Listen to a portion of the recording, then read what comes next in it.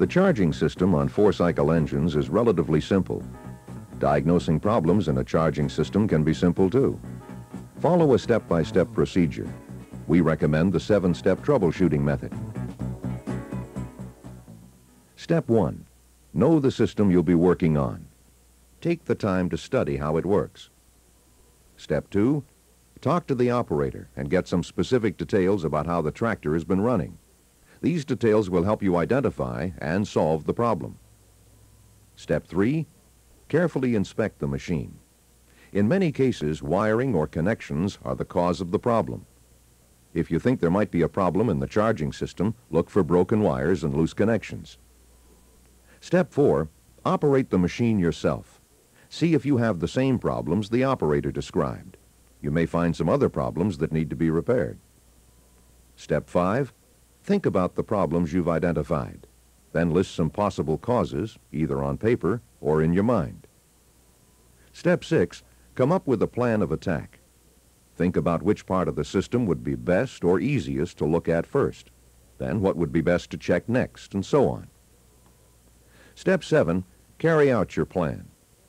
This step-by-step method will help you cover all possible causes. It will save you time, and it will help you do a more thorough repair job. In this program, we'll show you how to use the 7-step method to diagnose charging system problems on four-cycle engines.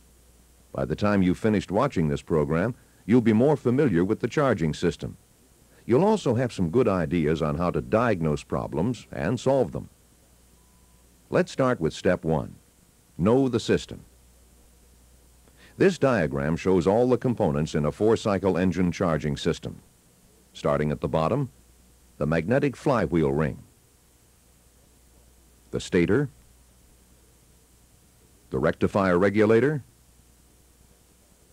the ignition switch, the ammeter, the circuit breaker, the solenoid, and the battery. A couple of points about this diagram.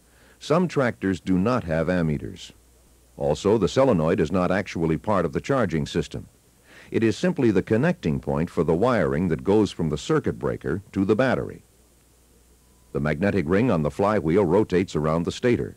This generates an alternating current. The rectifier regulator turns the alternating current into direct current. An alternating current will not charge the battery, only a direct current will. The rectifier regulator also controls the rate of charge and prevents the battery from overcharging. When the ignition switch is in the run position, current from the rectifier regulator flows to the battery and charges it. The ammeter measures the current flow through the system. The circuit breaker protects the electrical system from overload. Step 2 is talk to the operator. The main symptom you are likely to hear about is that the battery is too weak to start the engine. A few questions will help pinpoint the problem. Has the operator tried charging the battery off the tractor? Does the battery hold a charge? Does the battery lose its charge over a long period of time, or does it run down quickly? Did the problem appear suddenly, or did it slowly get worse over time? After talking to the operator, go to step 3. Inspect the machine. Start your inspection with the battery. Look for corroded terminals or loose connections. Loose connections and broken wires cause many charging system problems. Charging current passes through the ignition switch. Make sure there aren't any loose connections or broken wires here. Follow procedure in the tech manual to test the ignition switch too. Check the stator wires where they come out of the engine. Make sure the insulation is in good shape. Take a look at the rectifier regulator.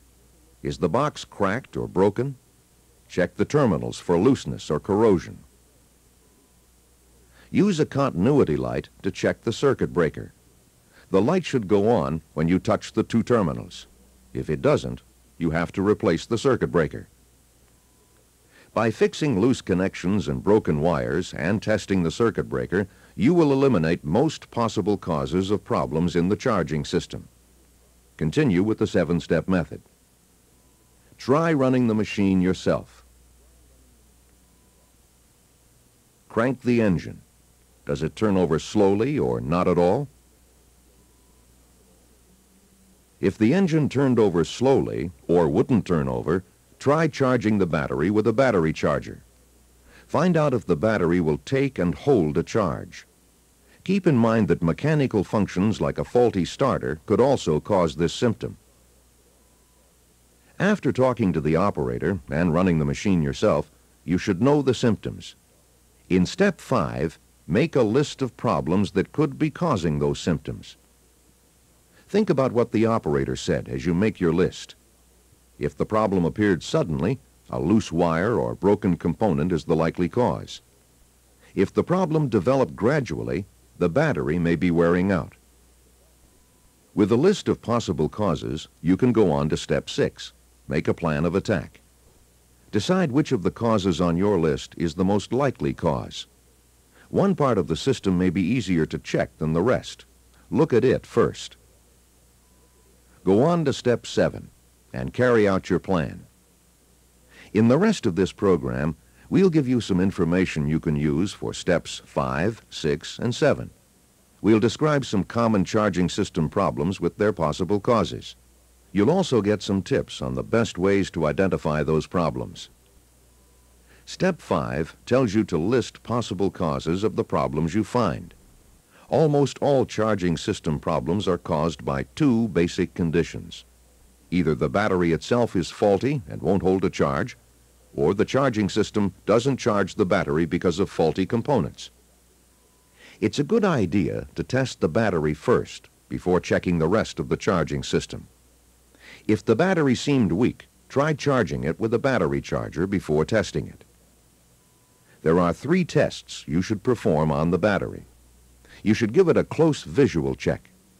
Use a hydrometer to test for specific gravity, and use a battery tester to perform a load test. Look for dirt on the battery. Excessive dirt can cause the battery to discharge itself. Clean the case. Look for cracks and breaks or damage to the terminals. Check the electrolyte. In extremely cold weather, the battery could be frozen. Do not charge a frozen battery. It could explode.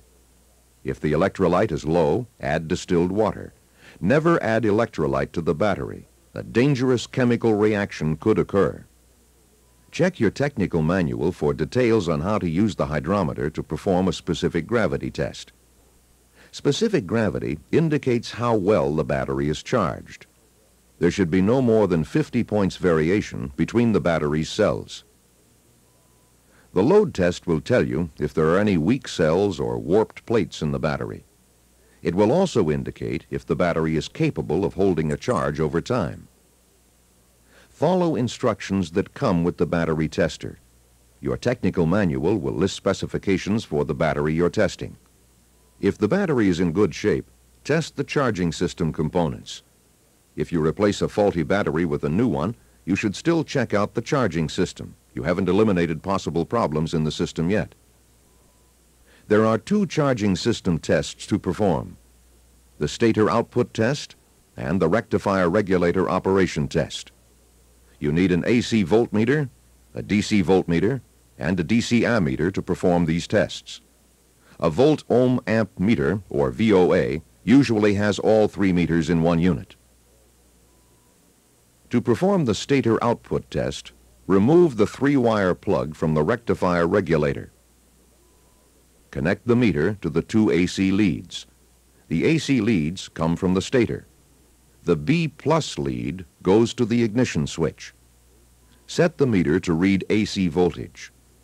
Check the technical manual to find the specification for unregulated stator output. Make sure the meter range setting is high enough to handle this voltage. Start the engine and run it at full throttle.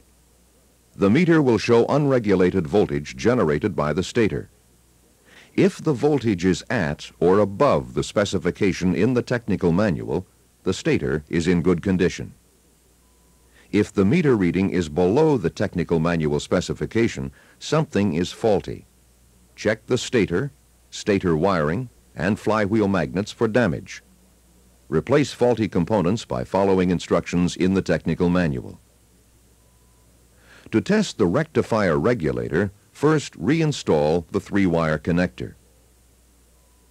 You need to have a partially discharged battery to test the rectifier regulator. If the tractor's battery is fully charged, run it down by disconnecting the spark plug lead. Ground it with a JDM5 ignition tester to prevent the engine from starting. Crank the engine for 15 seconds, then let the starter cool. Repeat this procedure until the battery starts to weaken. To perform the rectifier regulator test, you need to measure DC voltage and current at the same time. Voltage is measured across the battery. Current is measured in series between the positive battery terminal and the B+ terminal from the rectifier regulator. You can use a VOA meter to check both battery voltage and current. To check battery voltage, connect the VOA leads to the battery terminals. Set the meter for DC voltage. To check current, connect the VOA leads to the positive battery terminal and the wire going to the B+ lead of the rectifier regulator. Set the meter for DC amperage. Start the engine and run it at full throttle. Check the meter readings every minute or so to see how well the battery is charging. Here's how voltage and current should read if the charging system works properly. The red line is current and the blue line is voltage. Current should start out at the level specified in the technical manual. The discharged battery should have a low voltage. As the battery charges, voltage should increase, reaching 13.8 to 14.7 volts. As the voltage increases, current should drop to near zero. Overcharging is one indication of faulty components. If the current stays high and the voltage goes beyond 15 volts, the rectifier regulator is defective. Replace it. Here's another possibility. The current stays at the level specified by the technical manual, but the battery voltage does not increase to 13.8 volts. This indicates that the battery is defective. Here, the current is below specifications. The battery charges very slowly or not at all. Again, the problem is in the rectifier regulator. Repair any problems you find. Test the tractor before returning it to the customer. That covers all the procedures for troubleshooting a 4-cycle charging system. Remember, checking for loose connections, broken wires, and worn-out insulation will solve a lot of charging system problems. Almost all other charging system problems fall into 2 categories: a faulty battery or a faulty component in the charging circuit.